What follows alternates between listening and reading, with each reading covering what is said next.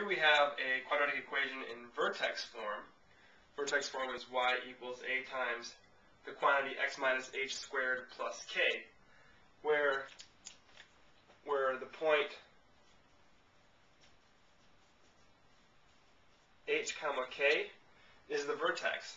So this is nice because if you're given an example here like y equals the quantity x minus 3 squared minus 2, we automatically know the vertex.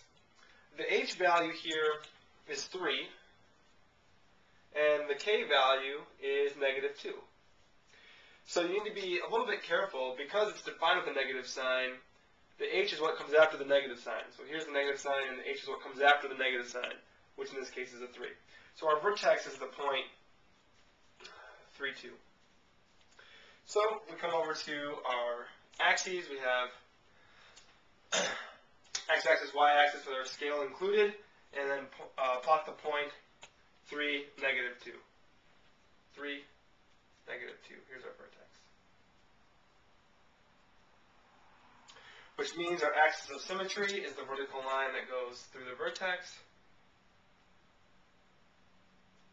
which is the line x equals 3.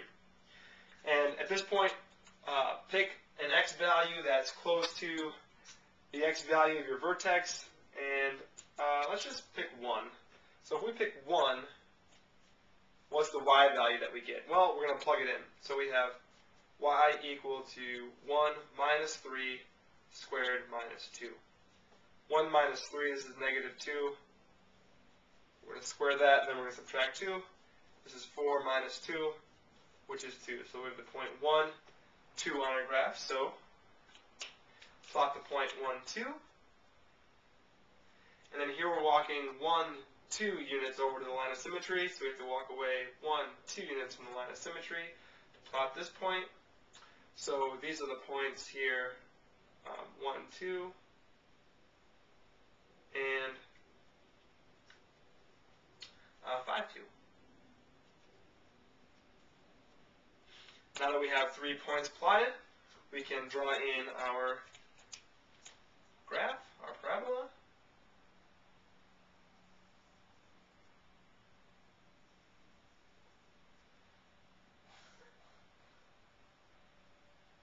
Okay. And this is how you graph a quadratic in vertex form.